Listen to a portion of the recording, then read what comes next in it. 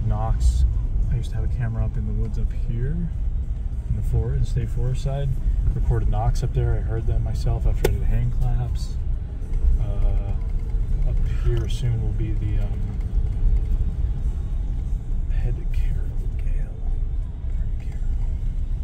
fire spot and the clearing, shooting pit / camp spot where I experienced the original activity in 2019.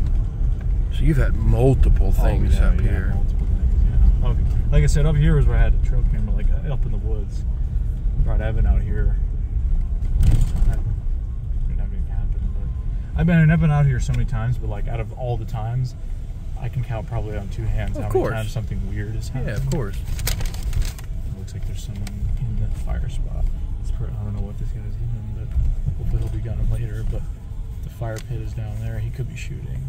People come out shooting here too. So this is the power line right here. The shooting spot. We used to shoot all like right over here. Is that a person? Is that what he's doing? Do you see somebody? No, I thought maybe he was shooting. They just cleared all this recently. So here's the power line. Oh no! So up there is where I've heard stuff. I mean, even a few years ago there was no gate here, but and then every couple of years they let this stuff grow over and they cut it every couple of years. All the brush and stuff. It gets so thick you can't even see through it. And then on this side of State Forest, I've had stuff happen too.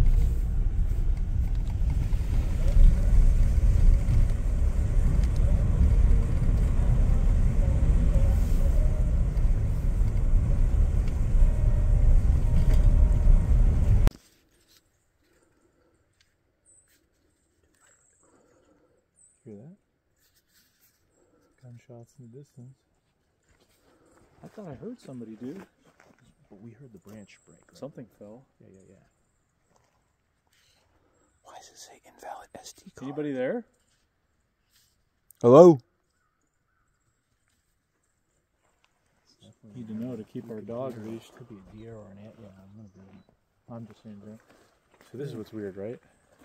I don't know if somebody's playing a prank on us, but Chris told me he's heard voices when he's been at that point before meditating. No. I shit you not. I shit you not. So this at one point was much more elaborate. Yeah, I'm trying to see if I have a... It looked much more elaborate when I saw it just last year. Just last year. You guys came here. When was the first time you came here and saw it? It was March. No, this is a different one. For me, it was March. This is a different one, but...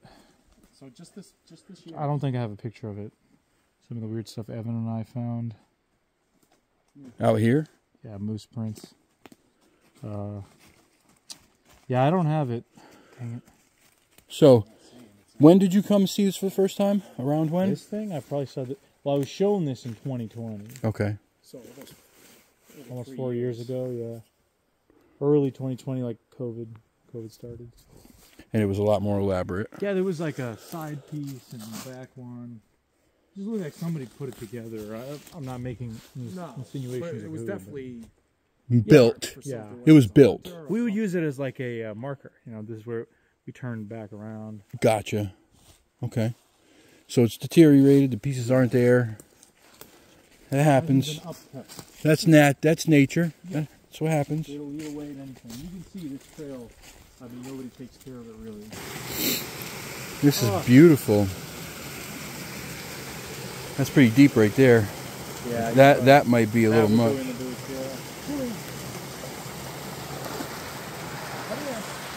he comes. Hey! It's like a bullet whipping everywhere. Whoa! let him have his fun. Can't tame the wolf inside. Can't tame the wolf within. No. Come here, bub. Hey. I'm going to show you the GoPro off. Come here. Just trying to see if I see any impressions or anything. I'm looking too, yeah. Nothing. I mean, there's all this here. Who knows what that's Who knows, yeah. See, I'm doing that now too. Right. Look at. Yep. But it bounces back quick. Yeah, it does. Now I just want to show you this cool little spot. This is great, man. This is beautiful. Beautiful. I I mean, I kind of, you know, it's funny because that period was really shitty with COVID and everything. But I'm not gonna lie, I kind of miss it because there's nothing else in the world going on. All I did, I never did so much hiking. dude, all I did was come out here. I'd go to Country Mile. Gas was $1.69. I'd get a sandwich. I'd go to Old Glory Guns and Ammo. I'd come out here. I used to come every day, basically almost every day in 2020. The whole world was locked down. Wasn't much else you could do. So I would come out here, just get in the woods. You know, there's like a local shooting spot, hiking. I just did a lot of stuff like that. Just kind of, I was working from home, right? It was boring. I had to come do something. Yeah. And I remember it was the day Massachusetts went into a lockdown. We live in New Hampshire, but I was working in Massachusetts at the time. So we had already been working remote for like a week before the official lockdown started because everyone started getting sick, whatever. Yep. I was just like, fuck it. It's all right. Okay. I'm not used to cursing, so it's all right. It's so Kyle. It's Kyle's channel. So I was just, you know, I was not having to commute to Boston every day, which was really nice. So I got to just come out here, and the day Massachusetts went into a lockdown, I was out here, and I sat on a log, and I started hearing this brush movement, and I'm like, oh crap. And I see this brown thing. There's a lot of laurels and rhododendrons here, so it's very thick and green. A lot of pine, white pine, coniferous trees, so it's hard to see. I see this big brown thing, and I'm like, oh geez, it's a moose. It's a freaking moose, right? And he's only, I mean, from where I'm standing right now in that tree line, he's like right in there. So what is that, like less than 100 feet? Yeah. So, you know, he's somewhere in that range, or she. I couldn't really tell. It was in March, so wouldn't have had no antlers at the time. And I start backing away, and I watched this moose for a while.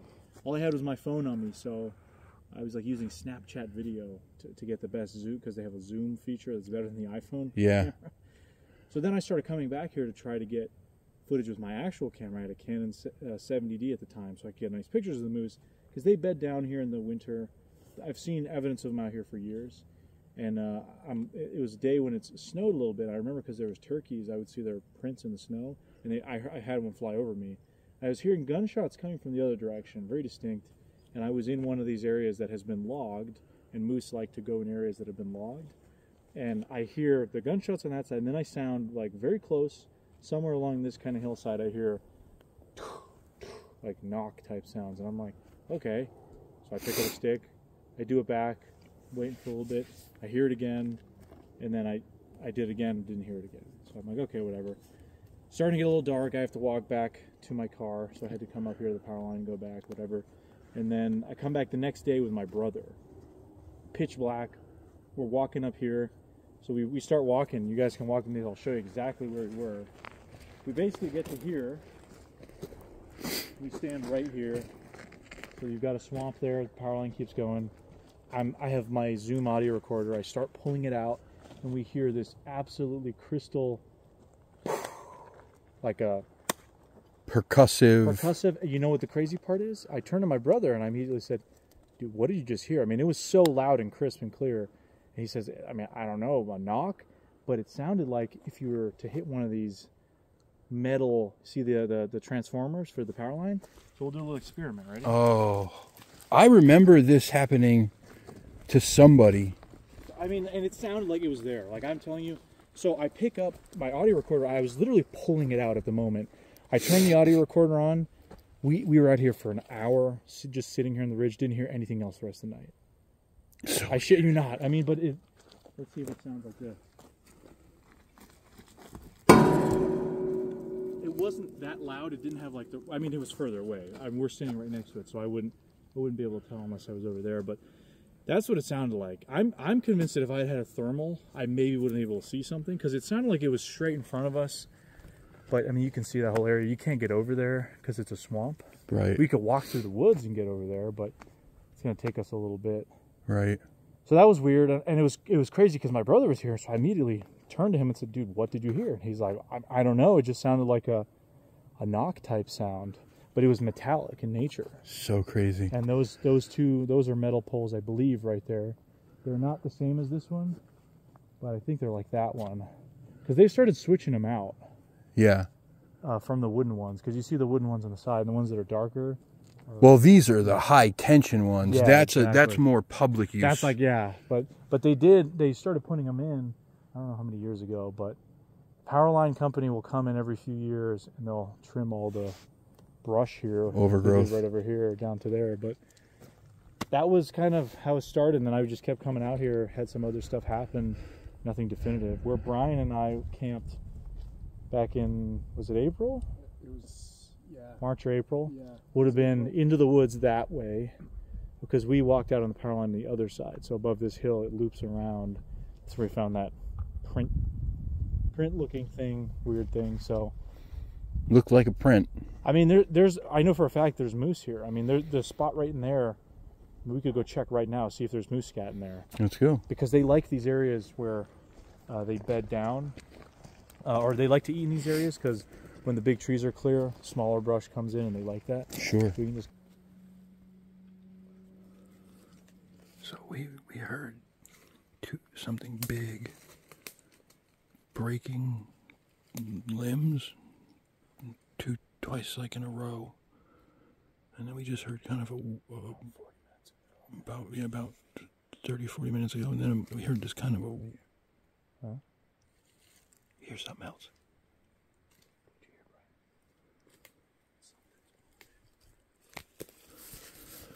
Now something's moving again.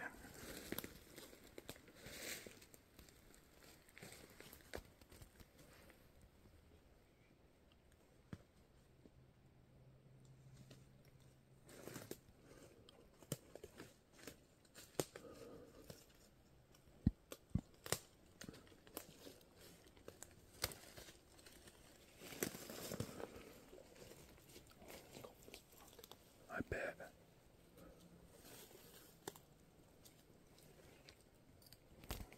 Oh, shit.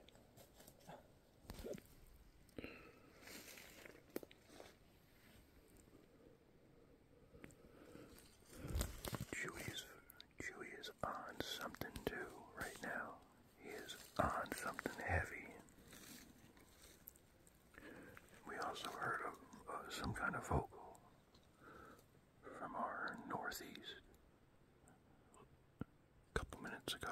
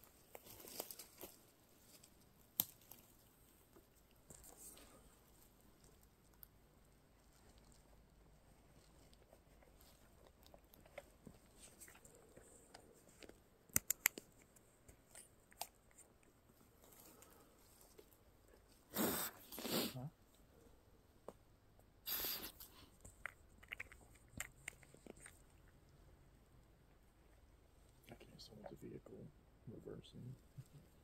That's on the highway distance. A few miles from here.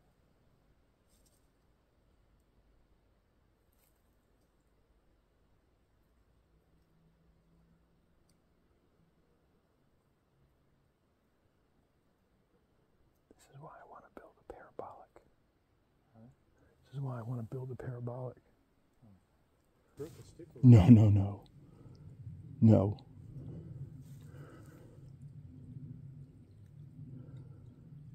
I broke the stick and kind of like tossed it right in front of me. No, dude.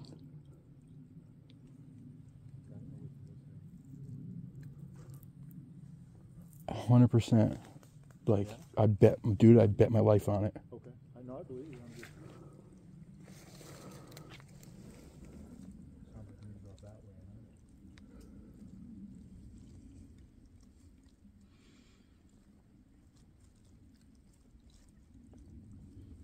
Hold on, hold on.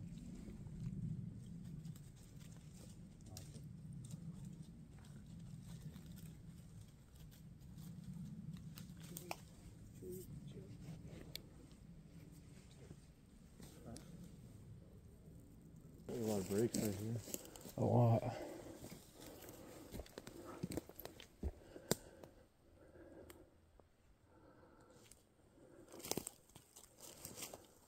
Huh.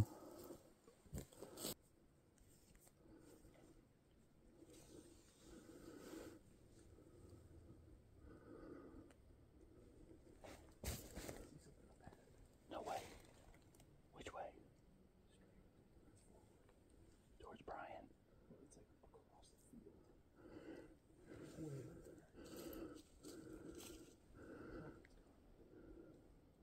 Just popped up. Was it big? I don't know. You mean in Brian's direction? Like, dude, it's like across that field. Like across the place we found the moose.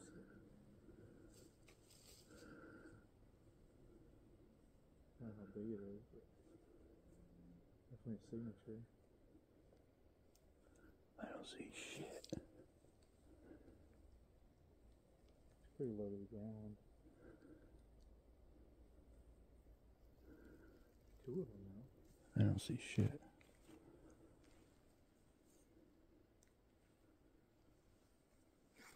There's a power line. Yep. It was off a distance, but I heard it. And it sounded like a mouth pop knock.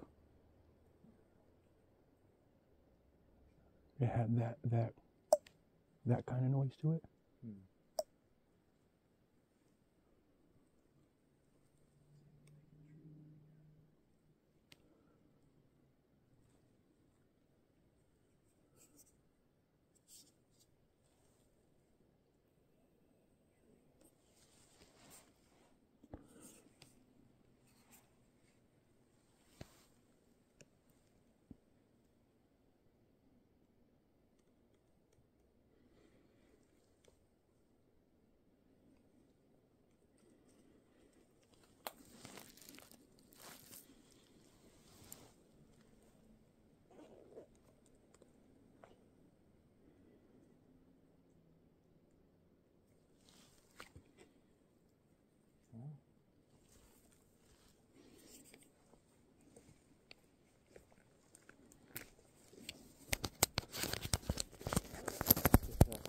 Something up at the top of the hill. Is there? Yeah, but I can't tell what the fuck it is. Can I see?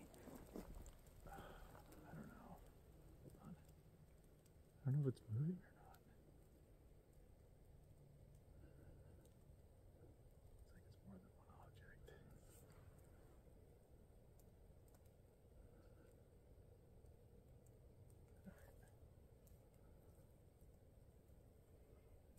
Right here, Kyle. You got it? Yep. So you see the deer there? See the two deer? Hold on. You see them? Hold on, I'm trying to get my bearings. Yep. So look up at the top of the hill on the left where the trees are. You see that? Is it? Zoom in, you can kind of see it. How do I zoom? I'd have to. Is it way at the top? No. I don't see I don't know it. I know by feel. Yeah, I don't see it. Might have moved into the woods. Oh, jeez, because your thing got all fogged up. Didn't see anything. Yeah, that's kind of the issue I'm having. It's just getting it's all fogged up. Why hasn't been getting fogged up? Yeah, so one of the first things I had happen in this area was August of 2019. I was camping with a buddy of mine named Josh from Massachusetts. We were going to go camp up north somewhere, but we didn't have time. It was a Friday night. We both started kind of late in the day. Came out, and I'm like, oh, let's just go camp here. And we did 2 nights of camping. One night here, then we went to a different spot. I had never really camped out here before. I was just like, it's close where I lived at the time. I'm like, yeah, let's just go here. So we camped here. So what this area is it's a little bit of a clearing in the woods. See the kind of trees around us? Yep. So we had the tent. Just keep panning to your right, Kyle. We had the tent maybe right around here. Somewhere in this area. A couple of these like shrubs have grown in since then, but maybe it was like right around here. What does it say here? And we had the fire, which is right there, down next to the fire pit. We were just chilling. It was, August night, pretty nice. And we would start hearing movement, in the woods right over here. There's something moving around, and we're thinking, okay, whatever. And then you'd hear something over there, in that woods over there, moving around. And then we'd hear movement behind us at different times. And we were just kind of thinking, my buddy Josh is also into Bigfoot, so I'm like, so we're both pretty skeptical. I mean, I didn't have a thermal or anything at the time. And we just chill for a little bit. We keep hearing this, and that's pretty much where it stops. I mean, we go to bed that night, had an audio recorder. It only had about 1 bar of battery left, so I only recorded like 45 minutes out of audio. I didn't think anything of the audio. I didn't review it until a couple months later, because we went to a different spot that second night, so we like packed up and left, right? So I was talking to a buddy of mine, Dave McCullough of Squatchachusetts, and they've done a case in this area, and it's the closest geographical house to this area, and they did a whole investigation. I was trying to find out from him where the address was, and he gave it to me, and I looked at the map, and I was like, oh wow, that's interesting. And then I go back and review that audio. This was like October. I had heard the stuff in August. I didn't review it until almost October, right? After I talked to him and I kind of got more details, because I had heard about they had done a thing out here, but I wasn't too familiar with it.